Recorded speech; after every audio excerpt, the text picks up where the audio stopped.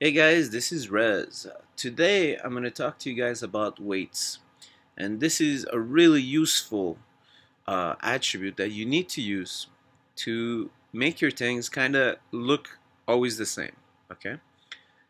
So, inside linear layouts, when you change display or when you change sizes or etc., most of the times your linear display will not look the same. Sometimes it will get off the border, sometimes it wouldn't have the same amount, etc., etc.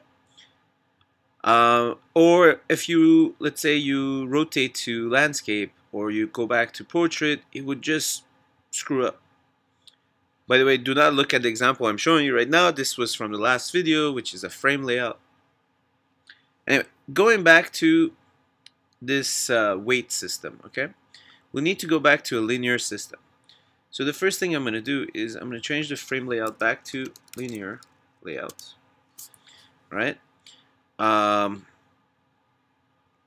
There's again an error saying, hey, wrong orientation. Why don't you mention the orientation? So let's take out these two things, which doesn't belong to linear, and put in orientation. Oh, I can't spell. Orientation, there we go. And this time we're going to make it horizontal for this example.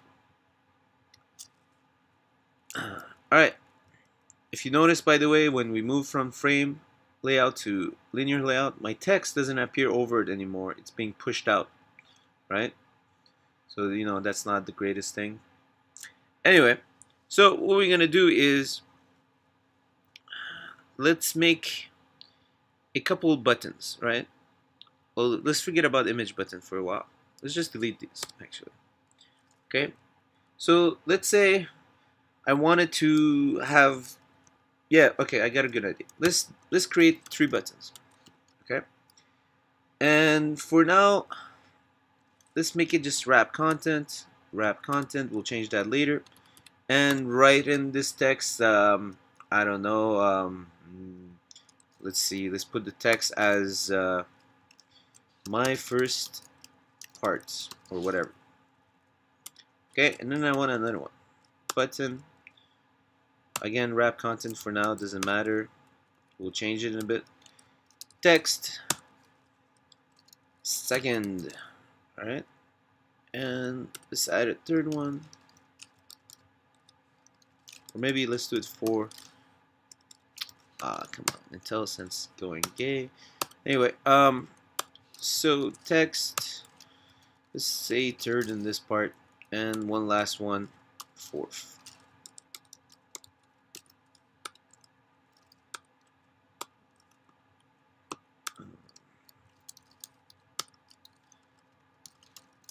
Alright, so I have 4 things distributed pretty well, right? And I'm just gonna name them. This is, well, my first part of the show. I don't know. So as this gets bigger, it's gonna push out everything else out of my frame, and this is because the wrap content kind of forces those, right?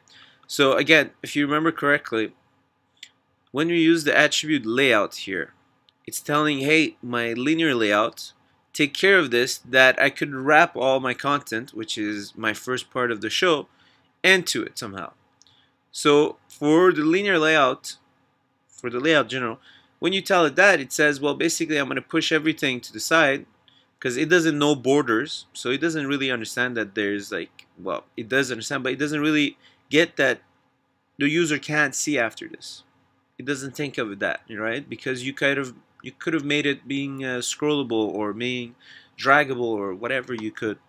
So it gives you a lot of liberty, and with that liberty comes a lot of issues or headaches that you could have. In this case, it would be, well, I just pushed off everything else outside. Okay? So rather than saying, hey, we're going to give these guys wrap content, we're going to actually give it a weight. Okay? And the linear layout, out of all the weight it could sustain, let's say if he has a maximum of 100% from left to right, okay, that's the total weight. And if he gives 50 to that, this will be allocated 50 all the time. And these will be allocated smaller amounts, right?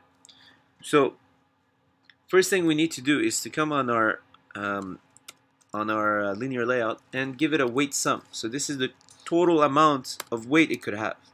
So currently we have 4 things. Let's just give it 4, and we'll play around with it as we go down. Now, if you're going to give it a weight, you should start using the weight. So we can't really use this layout width and layout height, because if we say wrap content, it's going to force it rather than using the weight. So here we could either write 0, okay, we don't really care, and let's just see what the error is. Suspicious size, that's interesting. So even the Android Studio kind of figures out, hey, what are you doing here? You put it to 0, that doesn't make sense, right? Let's see. First we're gonna add our weight. Let's just type weight. So it's another layout thing, and we're gonna give it a size of 1, right? The height we don't really care. The text we're gonna keep it. Let's do the same thing over here. 0 dp, and we're gonna give it a weight of 1. So over here we don't care, and we're gonna give it a weight of 1. And lastly, 0 dp. By the way, notice as I'm adding more weights, these things are getting bigger. It's kind of understanding how much space you should take for each weight type of thing. So before, because of the other ones being a wrap content, it kind of messes it the first few, right? So if we go back, undoing a bit just to show, see, it gets smaller and smaller because these ones that are wrap content are taking a lot of space. Okay. So let's go back. So if you're going to use weight, a good practice would be to use weight all over inside that linear layout. Now if we look here, you'll notice that all 4 of them are equally spaced, right? That's the cool part. However, something happened, and my first part is the important part. I want more space to it. So what I'm going to do is I'm going to change the total weight to 5. So you see there's like an empty space right now not being used, and I'm just going to increase this one to 2. So this, guys, if you look here, this forces my layout or inside my design to always take 2 amount of space, while each of these will take 1 amount of space. And it doesn't matter where you are, it would always take the same amount of space. So let's go back on the design. It looks much better when we have a full screen here.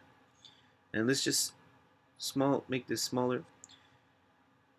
So we have this, which is currently, forget about this button right now, but it's currently divided equally, except for this part which takes 2 zones, right? It should be 5 zones, and the 5th should be like here in the middle, right?